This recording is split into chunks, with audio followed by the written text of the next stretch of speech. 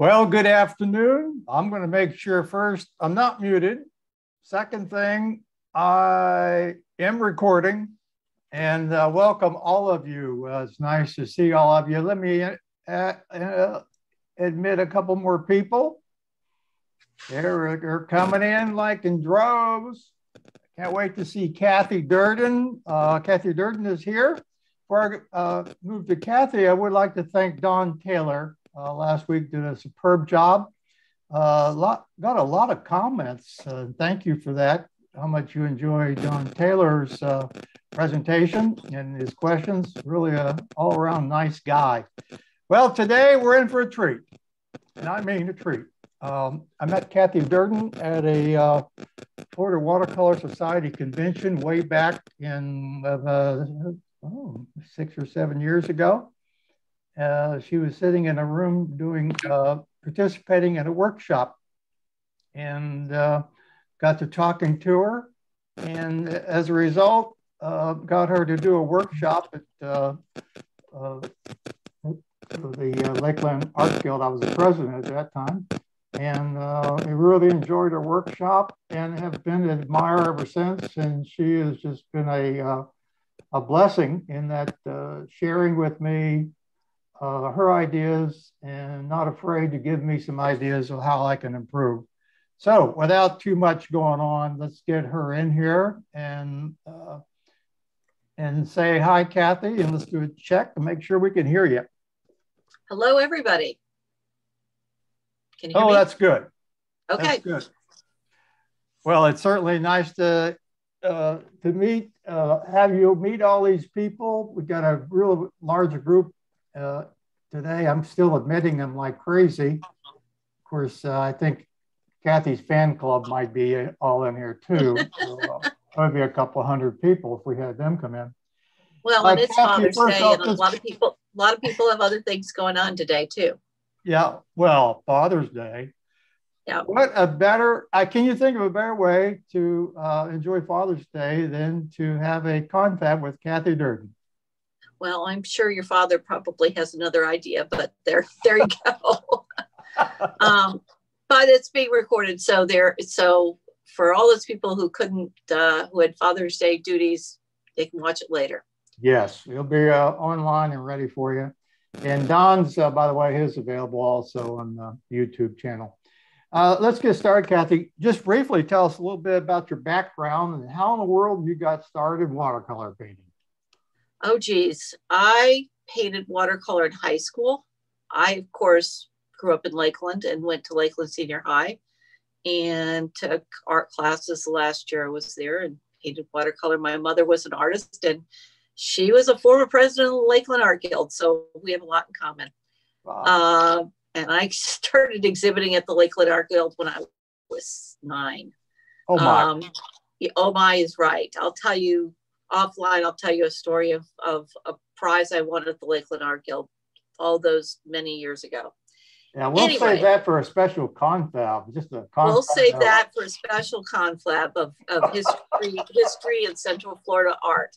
Anyway, so I realized that I also loved art history and realized I wasn't going to make any money doing that. So I got an accounting degree and did consulting for years and years and years and years, and started painting again in the early 2000s, like 2003. I took a couple watercolor classes when I was out of college at, community colleges, but, really didn't paint because I was busy traveling and working, and started painting again, and always liked watercolor. It's easy to clean up. It's very portable. It's not messy. And it's hard. And I always like things that are hard. So I gravitated to watercolor. I gravitated to painting people.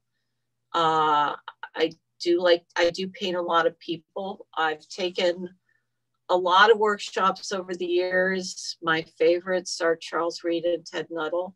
I have 3 Charles Reeds in my stairway that I look at every day to remind myself to, while you think you're painting loose, loose does not mean, and loose can be fast, but it's very deliberate and it's very thoughtful. And just because it's loose doesn't mean a lot of thought doesn't go into it on thinking about where you're losing edges and where you're saving edges and what you're putting down where to connect and to draw the eye in for your composition.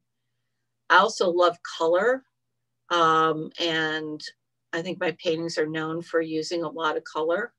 Unlike some people who only paint with a few colors, I have so many colors, it's amazing. And I can keep them straight, but my palettes are disasters. I don't mix in my palette. I let things mingle on the paper. So what I thought I'd do, because it's Juneteenth, and so Juneteenth causes us to think about diversity. I thought, well, let's talk skin tones. So before I thought, okay, let's talk skin tones, I thought I'm going to bore everybody or bore my students with something I do a lot and talk about a lot as a foundation, and that is painting with 3 primaries. And there is a video on the FWS YouTube channel on painting with 3 primaries. So I urge everybody, I'm going to bring this, I just moved my studio to my office. So I've not broadcasted here. I actually haven't painted in here yet, but I think you can get an idea of what I'm talking about. And when I say understanding your 3 primaries, it's understanding, it's a fundamental of make sure that you have clear paintings and not muddy paintings, by understanding what paint is in your pigment, what primaries are in your pigment. Because people get muddy paintings when they inadvertently bring in 3 primaries that they didn't think they were, or didn't think they were bringing in, or didn't realize they were bringing in, or whatever, but they inadvertently bring in 3 primaries. And what do I mean by that? Because we all here talking about warm and cool, but I think warm and cool you start thinking of warm and cool blues and people start getting their eyes crossed. So I think about the easier way to understanding is what other primaries are in your color, and really understanding your pigments to know what primaries are in there. So what do I mean by that? So I've got, and I urge everybody to do this exercise because it's very eye-opening. I have 2 yellows, I have 3 reds, and you can do it with 2 reds, and 2 blues. And so I have bismuth, which is pretty close to a true yellow, and it may actually tinge on the green side, and new gamboge. And I think you can see that new gamboge has a little bit of red in it, especially when you put it next to bismuth. And then wandering around our color wheel, I have Scarlet Lake, which you can see has orange in it, and Permanent Rose, and Alizarin Crimson, which you can see have a little bit of blue in it. And it's very hard to find a true red that doesn't have either a little bit of orange or a little bit of blue. I mean, maybe Quin Red or Pyro Red or something, but even when you start putting it back next to each other, you'll see a tinge of orange, I think. And then over here, I've got Cobalt Blue, which you can see kind of tends a little bit this way towards the reds, and Cerulean, which has some yellow in it. So then what I ask people to do is do swatches. 2 of the bismuth, 2 of the new gamboge, 2 of Scarlet Lake, and 2 of whatever other colors you're doing, and then put the other adjacent colors next to it. So bismuth and Scarlet Lake, bismuth and Permanent Rose. And you'll see, and here we have bismuth and Scarlet Lake and bismuth and Permanent Rose. And you'll start to see it going a little brown when you've brought in the 3rd primary, when you've done bismuth with a pinker red. And where you really see it is when you put your new gamboge against a blue or red, and you'll start to see it go a little bit more on a kind of a browner orange. And I think we see that over here. Where you really see this and where it really is eye-opening is your greens. So here we have bismuth and new gamboge. And I put bismuth with the cerulean here, and then with the cobalt. And I don't know about you, but there probably are times when you want to get that kind of green, and that's new gamboge with cobalt blue. But you can see, and people don't realize how much the impact of bringing in that third primary. By bringing in the red, you've got all three primaries happening there. Whereas here, you probably only have two primaries happening. So it's a much clearer green. Even here, it's a clearer green, but here it's just like, ugh. And you also see it in your purples. Does that make sense? Yeah, so it boils down to the number of primaries you're using and how you mix them. It boils down to knowing what is in your colors and knowing the primaries that are in your colors. Gotcha. And knowing and being intentional about what you're putting together. The other thing is I never mix on my palette. I only let it mix and mingle on my paper. When you mix and mingle on your palette, what you're doing, the beauty of watercolor is the light reflecting on the pigment, the particles of pigment. Well, and you can do this exercise. Do a layer of a color, let it dry, and do a layer of color over it, just of another color. And then mix the two colors together in your palette. If you mix the two colors together in your palette, it will never be as bright and vibrant as if you do glazes on your paper. Because what you're doing is you're mushing together those pigments. And that's why people tell you don't over mix even when you're mixing on your pigment, on your palette, because as you over mix, you're really mushing things together. Well, we definitely, me for one, very easy to get muddy or like the people end up looking red. Sometimes I like that, but well, it's sometimes you want this and sometimes you don't, but you sit there, you think you're going to get a vibrant color and you get mud and you don't know why you got mud. Well, you got mud because you inadvertently brought in a third primary that you didn't think through. Oh yes, Scarlet Lake has orange in it, or it has yellow in it, and I'm putting it with a blue that I'm putting it with cobalt. Well, I put Scarlet Lake with cobalt. I'm bringing in yellow, and I didn't mean to. Yeah. Now, So like to remind everybody, if you have a question, you can ask it or put it in the chat line. Okay. So this, I mean, this is really interesting, and I hadn't thought of it this way. And actually, it's simple. So it's simpler to understand than cool and warm, because people start talking and then they're like, is ultramarine a warm or cool blue? I don't know. You know, it's more like it's over here and it doesn't have yellow in it. Yeah.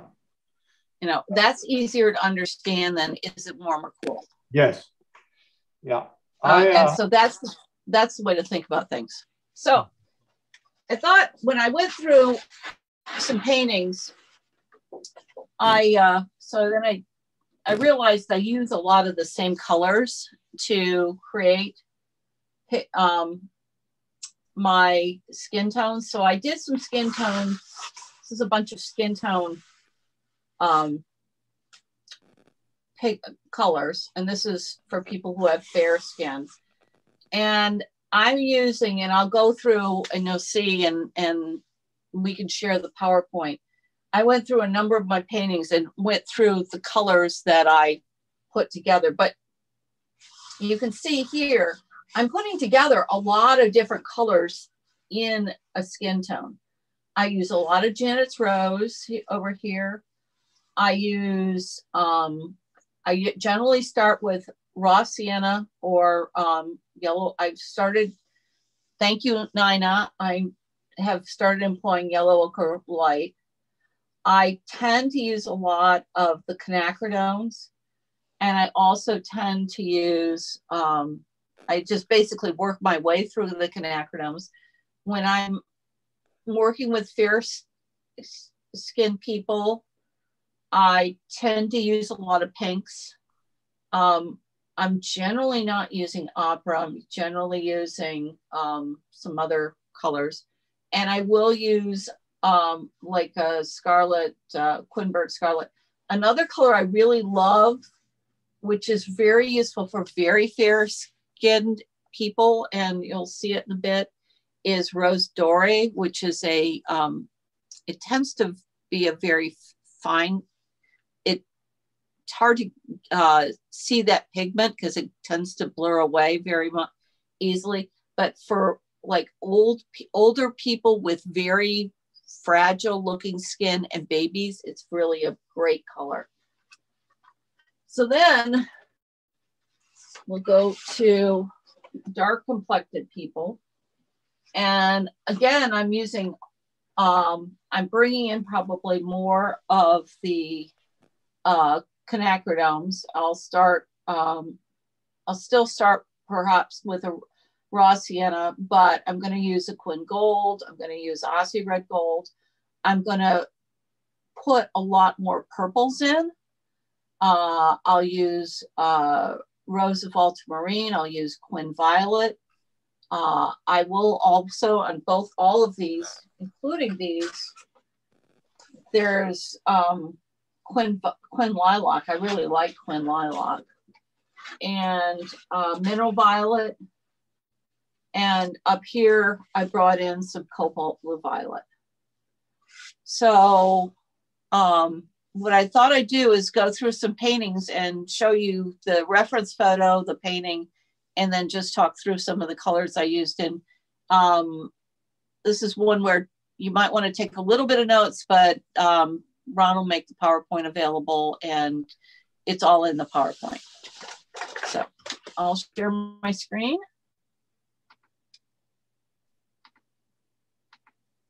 There we go. Okay.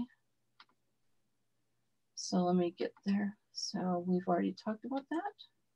There's my typical pigments. I use a lot of quinacridones and just work my way through. And I can throw in, and you'll see, I throw in things like transparent orange and things like that too. So here's an image and here's the painting. And this painting actually was a very quick painting that I did as a quick study demo that it was supposed to be a study for the painting, and then I ended up using the painting, and the painting ended up getting in shows around the country, which was pretty cool. But it is just raw sienna, the quinacridones, Quin Gold, Quin Burnt Orange, Quin Burnt Scarlet. There's some Quin Coral in her mouth and around her nose. Lilac and violet, and then the hair is in and thrown raw sienna, raw umber, and burnt umber, and Quin Violet up in the hair too. So, and then there's just ultramarine. So I was keeping this on a very simple color palette.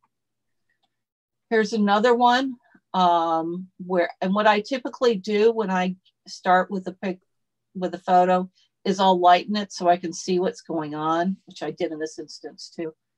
And again, quinacridones, there's bright violet, see the bright violet under her nose and in her mouth, Cobalt Blue Violet, particularly in the hair, Mineral Violet, and then the eyes. I always use a combination of ultramarine, indanthrone, probably Cobalt Blue Violet, Quin Burnt Scarlet for the muscle of the eye. And I typically use undersea green in the eye, regardless of whether their person's got green eyes or not. I just think it makes it more interesting. Here's another painting. This is the painting that actually won first place in Georgia years and years and years ago. Thank you, Frank Webb. I wouldn't have given it first place, but there you go. And Kathy, when you paint, where do you start? Where do I start on what I do? I will do a layer to find the dark, to kill the whites, and I will work my way around that painting, killing all the whites. And then I'll do a layer to build up shadow shapes. And then I'll go to the eyes. Okay, cool. Because if I don't get the eyes right first, I might as well scrap the painting. Now you painting in, someone asked, looks like you're painting in wet. How do you control the wetness of the paper? Most of these I paint on 300 hot arches, and that tends to not be, it's pretty absorbent, but if you're, if it gets too wet, you stop and go somewhere else and wait for it to dry down a little bit. And it gets to a point where you're just throwing color in and it's going away. And then it's just like, okay, I got to stop. And that was the case in a painting I'll show you in a minute, where I just had to stop because I was throwing so much color in. And a lot of times, some of these are demos where I'm painting fast. So I just have to keep going. And you can see on this one, I put in a lot of violets, lilacs, mineral violet, cobalt blue violet, lots of bright colors, a lot of quin gold in her face and in the hair. That red up there on her forehead on our top left and on the left, that's pretty bold, but it really works. What is that? Is that the rose? That is probably lilac. Hey. And I'll tell you, I have one story I tell my class all the time, and I have this painting on my stairway. I was at a session with a class with Charles Reed, and he was painting an African American girl, and who he worked off of live models in his demos, and he put a big blob of alizarin crimson on her cheek, and he told us we were all going to freak out, and we all freaked out, and there was gaps in the room, and he said, "No, I'm going to show you how I resolve that." And how it doesn't, it blended in. And I think the other secret to painting is you have to keep moving your painting for all areas.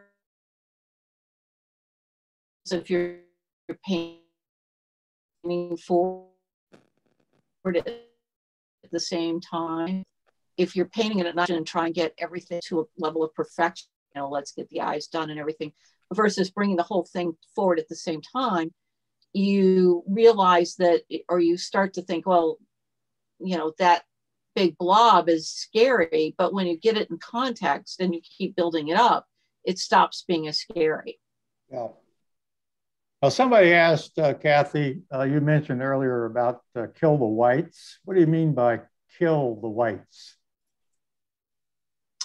I try and cover the entire surface with some color at some point before I move forward, so that I don't have a lot of white surface, and then I just keep layering on top of that. Okay. So that the first thing you do is you start with basically creating almost a toned surface. So, and then you just keep building and building and building. Yep. So here's an example of someone with very, very dark skin. And you can see there's a lot, and there was a lot of dark skin in the individual's face to begin with, and a lot of purples in that face to begin with. So again, same set of colors. There's some mingle, there's some, I'm going to talk a little bit later on beards, because beards can be scary. But here I think there's cascade green in that beard, you know, and it works because it's, and you can see how much violet there is, Quinn violet and bright violet and lilac in the hair too. I love those colors. Wow. Here's another very dark complected person, and I used a lot of cobalt blue violet in there. It's cobalt blue violet. That's predominantly mineral violet, cobalt blue violet, probably Quinn violet and Quinn burnt orange and Quinn burnt scarlet. And that's pretty much, and then I used it. I don't put out the diazazine until I'm very ready to do it. And this was one where you ended up having to put some diazazine in there.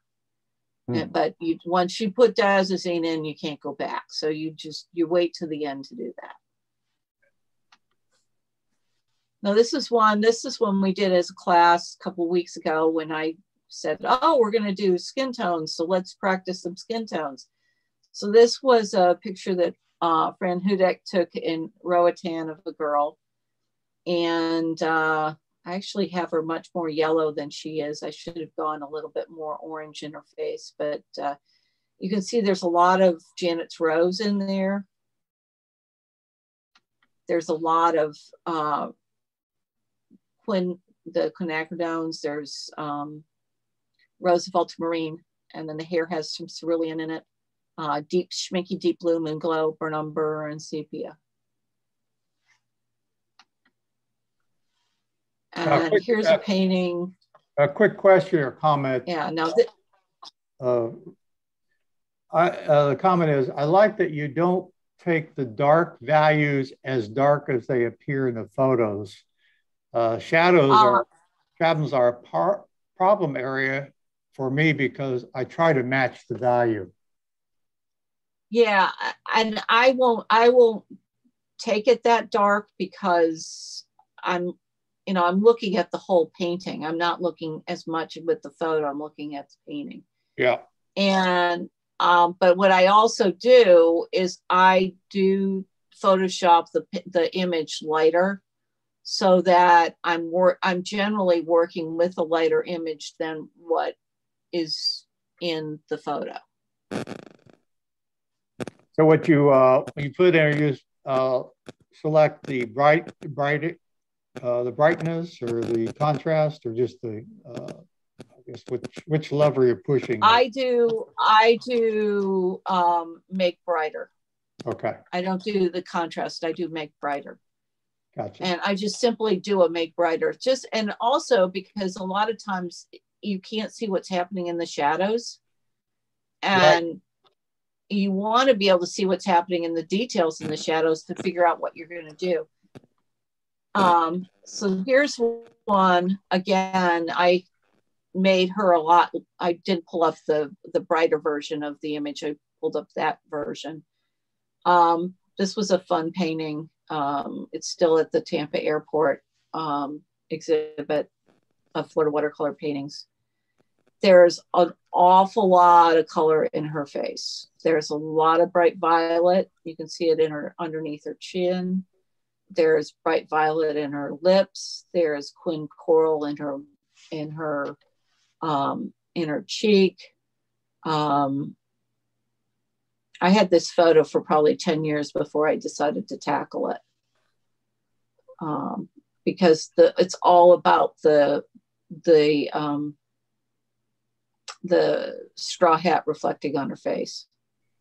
Yeah, it's amazing about these colors is the taking advantage of course, transparent paint, but the glow, the way it, it's hard to explain it has a glow to it. The colors aren't just sitting there. They look like they're really glowing. I'm not afraid to go to put color in and not a wimp about putting color on. But I'm also thinking about, is this color what's it gonna do with the color next to it? And you're gonna get the vibrant clear colors when you don't bring in the third primary inadvertently. Yes. Yes. So it's always goes back to, you get clear color, you will start to get money, and your colors won't glow when you inadvertently bring in a third primary. It's also not being afraid. So look at her chin. Her chin has transparent orange in it, and the transparent orange is what's popping out at you. Yes. How many layers are right there on that orange? So this is my nephew. Okay. Yeah, there's a lot of layers there. Yeah. There's a lot of layers on there. And I will go back and put a color over it again if it seems to go away, because watercolor, we all know it dries later, and then you're like, oh, where'd it go? Well, I'm to go get it back again. So this is my nephew. And I was having dinner with him and noticed the light, and so I got him to actually do a photo shoot for me, so I could get good color. And there's a lot of Janet's Rose in there, and Rose of Ultramarine in that face, and some Rose Dory, and some Rose Madder. So it's even though he's Korean, there's a lot of pink in that face.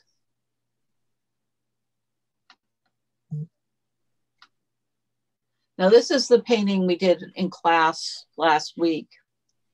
And there are so many layers, and her cheek, it got wet, and I definitely had to stop and let it dry, because but there's,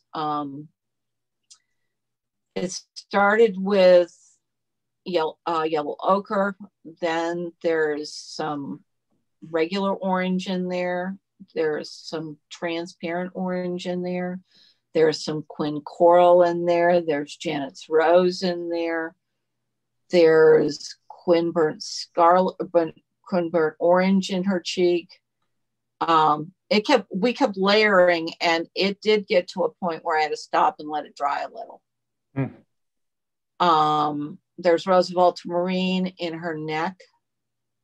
But it glows because the other thing you do is when you put color down, you don't,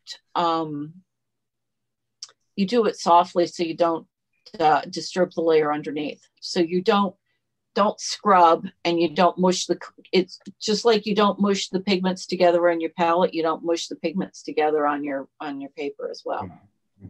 You just put them down and let them bleed around and see what they do. Yeah, I like the fact sometimes they do good things. Yeah, I like the fact that you didn't try to copy the hat with all those distracting forms up there. Some would probably try to put that in there. It would have been, it was all about her. It was all about her face, and yeah. Yes. Exactly. There's Aussie red gold in there. I even tried vermilion. I don't usually use vermilion, and somebody said, "Oh, I don't have scarlet light. I have vermilion." I said, "Okay, let's try some vermilion in here." I mean, I threw everything in the kitchen sink at this one. Now she's fun. Her hair actually does have bright violet and manganese in it, and moon glow. I mean, her actual hair. So, but there's a lot to keep her bright. There's a lot of orange in there. There's a lot of bright violet. And there's a lot of, yeah, it's just a very vibrant painting, and that's keeping the palette relatively limited so that all those colors just really glow out at you. Did you use masking fluid to keep the white strands or wax or something? Oh yeah, yeah. There's definitely masking fluid on this guy, on this one, and it's all about it. And the other thing is, teeth are not white. People think teeth are white. Teeth are not white. There's raw sienna in there, and there's some moon glow in there, and you knock them back. So teeth are not white. Don't make your teeth white, and definitely in the edges, don't make your teeth white. Now, I said I was going to talk about beards for a minute. Understand. Oh my! Oh, that's cool. Okay, this was taken at a reenactment of the Battle of Bow Leg Creek south of Fort Meade. Yeah, it was great. It was one of those. I painted this guy twice, and both were, one got into FWS and this one got into Adirondack. So they were great. I knew a good subject when I had one. But no, I use a lot of cerulean and raw sienna in beards or raw umber. Know what your cerulean and your raw umber do together. Know if they're going to make green or gray. I actually use 3 different raw umbers in my palette. I use Mineral Holbein, Winsor Newton, and Daniel Smith. They're all very different. They do different things. They react differently to different to cerulean. I hate to tell you how many ceruleans I have. Some are more blue, some are more green, some are more vibrant, some are more opaque. So pick the one that's going to have, if you're going to do something like a beard, pick the one that's going to react and not turn into a color you don't want it to be. Someone asked a question. Do you get written authorization from the, or authorization from your models to paint them? Usually not, but usually I'm either, like in this person's, people at reenactment, you say, can I take your picture? And they say, yes, like you can take, they're there to have their picture taken. Yes. If I'm shooting into crowds a lot, and so I'm just shooting into crowds and then cropping in. Let's see. Let me just look at some of these. Like this woman knew she knew we were shooting pictures for to paint her. This one is one of my students painting images. That was that was shot in a crowd. That was shot in a crowd. This was a homeless guy walking down the street, and I shot it from across the bridge. This was a model, so that was an artist who knew I was shooting her, and that was shot in a crowd. And I know there are people who say that if you don't get authorization, they can come back at you, but they can only come back at you to the extent you make money off the painting. And okay, another reenactment. So again, these are people walking around wanting you to take their picture. So you can see the amount of raw sienna, the bright violet, the bright lilac in his face, and the oranges. There's a lot of orange in the shadows too, which make him very vibrant.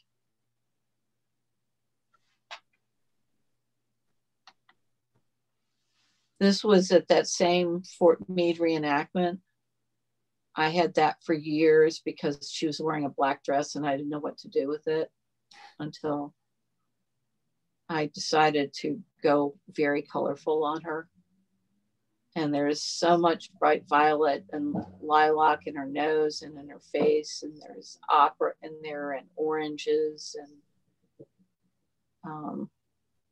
and then moon glow in her hair, moon glow and raw umber in her hair.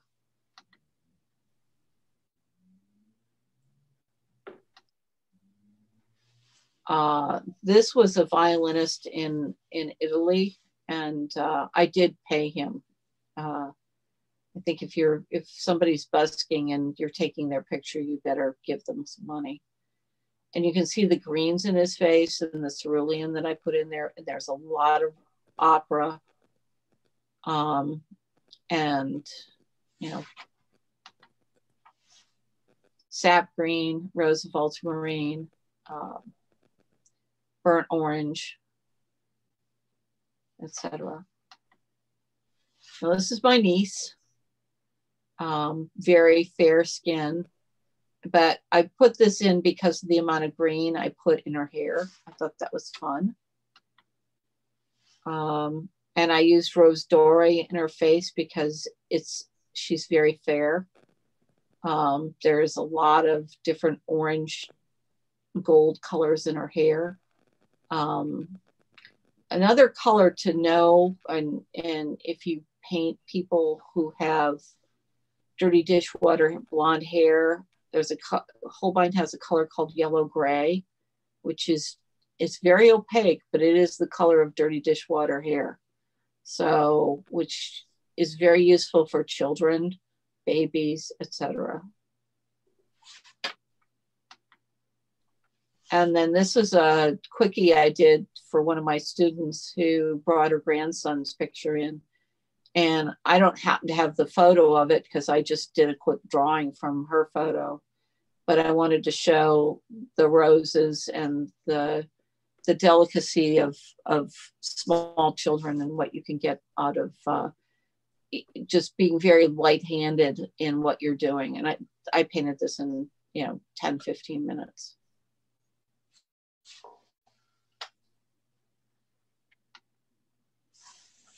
Well, those are very, very inspired on my side. Here's another one I didn't realize. I forgot about this one. This is a fave of mine. And see all the cerulean and blue. I don't generally put blue in people's faces until the very end, because I think if you put blue in too early, it looks like they've been in the refrigerator.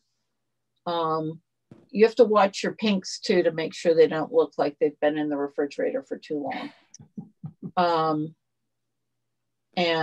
But here there's Quin Magenta, Quin Violet, and then there's cerulean reflected up into her face, and then this is Prussian coming down too.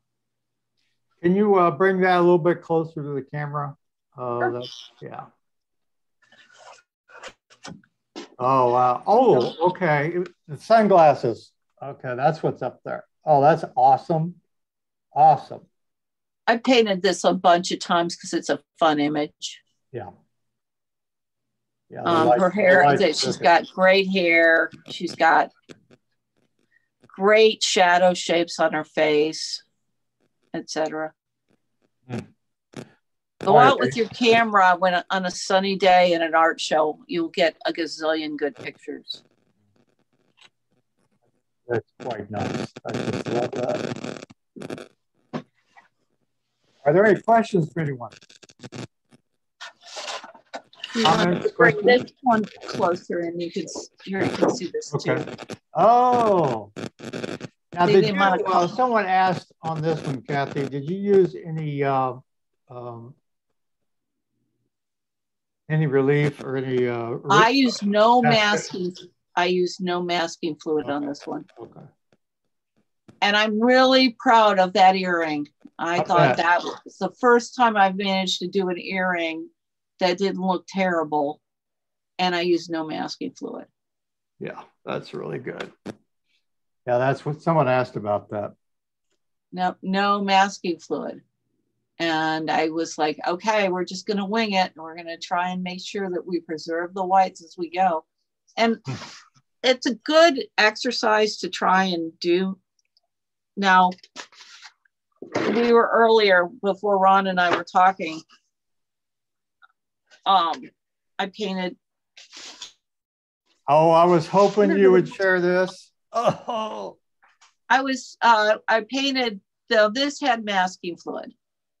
I used the PBO marker, masking marker, to get the whiskers in the area around her nose and here and up into her eyes. Because I can't get that I can't paint around that. Nor do I want to, because I want to have all these colors bleeding in with each other. Oh, how do you choose your format? Square, rectangle, and the size of paper you use? I like to paint half sheets just because they're easier to do than full sheets. But some subjects you have to do full sheets. I tend to paint a human face. I know a lot of pure portrait painters say don't paint the face any bigger than it actually is. I always paint the face bigger than it actually is. Well, this one's short. This is a quarter sheet. But generally, I'm painting bigger than it actually is. Frequently because I'm doing a demo and to be able to see it. Also, I can't paint small faces. People come into my class and they're trying to paint a face that's like less than 3 inches across. And I'm like, there's no way you can get the detail in. You'll just be fighting it. There's no way in God's green earth you're going to be happy with that. If you're going to paint a small face, then you're painting that face almost like calligraphy as an impression of a face. You've got to get it big enough that you can actually get into the details of the eyes, etc. Otherwise, it's just not going to be, you're just not going to be happy. And then I'm looking at composition too. That's awesome. Hey, tell me, you teach, if anybody was interested, can they come and join? Sure. Or do you have a demo or any workshops coming up? Sure. I don't have any workshops coming up, but I do teach every Tuesday, 1 to 3. And I am both live and on Zoom at the same time. So we try and be both at the same time. We have a pretty good group of people who, even if they're together on Zoom, they're interacting. So you don't have to be in Tampa to come on in. Just join us when, just text me and I will add you to the group. And I record all my sessions. So for people who can't make the session, they can see the demo and see what everybody else is doing. Excellent. And what's the best way to get a hold of you? Email or? Email or text. I'll do both. Okay. I'll do both. And I'm really easy. I'm kathydurdin@gmail.com. My website may or may not, it's not necessarily the most up-to-date thing in the world, but it does have the class on it. Mm-hmm.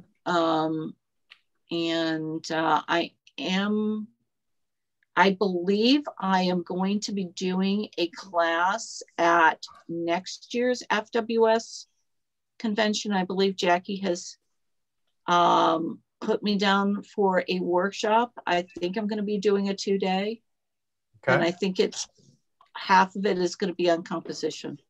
Oh, yeah, I like that. Yeah, and, I do a composition workshop where everybody brings in failed paintings and we try and work through how to fix them. That's cool. Yeah. If any of you would like for us to have maybe a ConFab 1-day workshop by Zoom, let me know. Just send me a little note here on the chat if any of you are interested in a 1-day. Maybe we could arrange a half-day or a full-day workshop with you just to see you paint and we paint along with you. You feel free if anybody wants to. I do it at the Art Center. I used to do it at the house, and now that I figured out where everything is here in the new studio that I moved a week ago, we can do it here too. Excellent. Any other questions? Hopefully this was instructive and people so the idea is don't be afraid of color, but know your colors. Yeah. Would you mind bringing up Lena again, the puppy? Lena, let's see, Lena. Okay, yeah. There's Lena. Okay, just had a couple of questions on it. So a little bit about the strategy around how many different colors of blue are in there. It looks like there's a couple. Oh my gosh, I was using my entire palette, and anybody who knows me knows I have a huge palette. So I have cobalt and manganese and Antwerp and marine and Prussian and iridescent electric blue and Kingsman turquoise up in here. And there's pure yellow. So this is bismuth yellow or Hansel light down in here. Lovely. These are about 3 different colors of orange in there. There's a couple colors of raw umber in her face, plus a little bit of raw sienna and a little bit of Aussie red gold. And then a lot of cobalt blue violet. Mm-hmm. And I was probably using Schminke cobalt blue violet because it's a little bit brighter than anything else. I might have been using Schminke cerulean in this. I think, yeah, there's a lot of colors in here. This was fun. Yeah, this was green. You weren't afraid to use a little green in there. I've seen a lot of dog pictures in water, but I've never seen any that pulled it off that's loose like that. And that really works. Usually they're painted like a photograph because the fear of, not getting the water right. Well, and I did use some white gouache in here. Mm-hmm. Usually I try and stay away from gouache, but on this one I knew that you can't, you can either do the splashes and do a lot of masking and try and do splashes that look very photorealistic, or you can just do white gouache and just kind of lose the edge, which is what this is here. Mm-hmm. And here where you just make it milky and lose the edge. And that's what I did here. And there was a lot of masking in here too, but and a lot also of just, I'm going to keep this white or keep it light. Mm-hmm. And I see a couple of, I think a couple of blossoms there, which, did you plan those blossoms? Because it looked no, but they look good. I was working, this is, I think this is only on 140.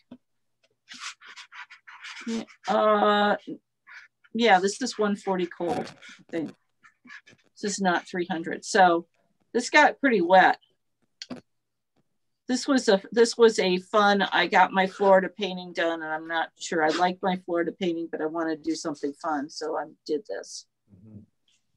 Yeah, I can tell it was fun. It shows you have more fun and you're more successful when you take the pressure off. Yeah. That's why you produce so many in your demo classes, because you're just up there. I've been to a class of workshop with Kathy, and she's pretty much, she talks through the whole time, and just like this, she talks about the color, she's applying it, and really encourage you to really tune into a demo or any workshops Kathy does. You'll be glad you did. And we ought to do a workshop or at least a demo sometime for the ConFab people. And so, any more questions? These were good questions. And there'll be a candy bar for the person who asked the best asked the best question. All right, let me. Well, I think someone have one? Lena and I are going to go in the pool after this. Oh, you got it. It's not raining there yet? Nope, hasn't started raining, and it says now it's not going to start raining until after 6. So I think she deserves a pool.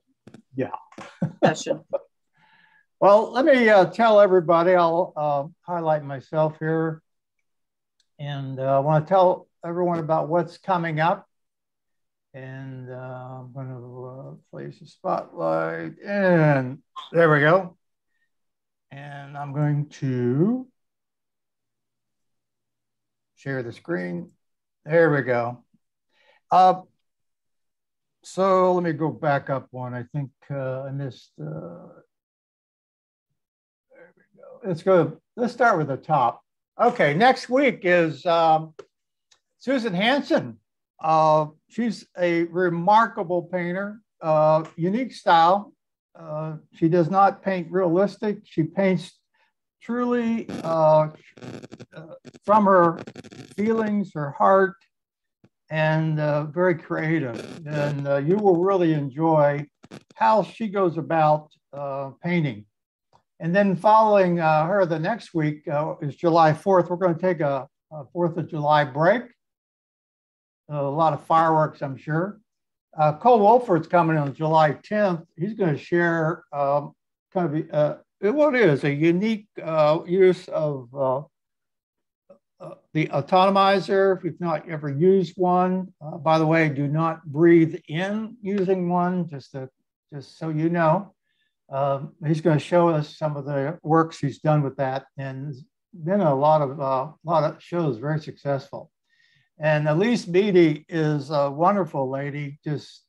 You'll just get the biggest kick out of her approach to life, and the way she thinks about painting. And she just loves to have fun. And you see her and talk to her, she's a lot of fun. She's very well known, particularly in the northwest part of the world of this country. Has a lot of workshops and does a lot of classes. And then Lynn Mesford is going to join us, and she's going to, one of the things that she's going to share, I hope, will be a couple of the landscapes, very unique, and the use of repetitiveness is just beautiful. Great composition techniques that she has. She'll be sharing on the 24th. And then we've got Donna Morrison. All of you have heard of Donna Morrison. You will love her. If you have not had a chance to see her and talk to her, this is the chance. And she does just a beautiful job, what she calls visual storytelling. She's going to talk about how she goes about telling the story with her painting. Then we have Randy Globus. Google her. You'll get a big kick out of what she does. She creates dolls and looks like puppets and things, and she sets them up, and then she paints them. Very unique. You'll just get the biggest kick out of her. So those you see the ones there on her painting, those were actually something she made, and then she painted them. And she'll talk a little bit about some of her transformation, and some of what she calls is the self, is really coming at art and really bringing yourself, what you have inside, to your art. And then Vlad, I think a number of you have gone to his workshops, and he's going to be here sharing. And I talked to him a couple of times about the topic, and suggested, he said, no, I want to talk about one thing. I want to talk about being loose. And he said, my approach, I just really want to share that. So he's going to share and talk about his approach to being loose. And then we have Bev Yankwitz. She is the president of the Florida Watercolor Society. We're going to, at that time, to really talk about what we can expect at the convention this year. And I hope all of you have all signed up by now. It's a great place to meet people. If you're all ever get in a painter's funk, I found out the first convention I went to, it so inspired me, and every convention I've gone to just inspires you to do more, and being around a bunch of people like yourself that like watercolor painting. So she's going to talk a little bit about that. And that's the confab for today. I want to thank again, Kathy. You were quite amazing as usual. I just think the world of you and appreciate how you are willing to help so many people. And again, thank you very much. You're entirely welcome, and thank you for having me. And this was fun because it forced me to actually think through some things that I hadn't thought through. And now I think I've got to write a blog on doing skin tones. Yes. Well, I've already decided as soon as we hang up here, I'm going to work on a painting, and I'm going to try a little more color. So you really inspired me, and I'll bet there's others the same way. So see you next week. Susan Hansen will be here. Don't forget, sign up for the convention. And there's 4 awesome workshops coming up. So if you haven't done it, get with it. Okay. Bye-bye.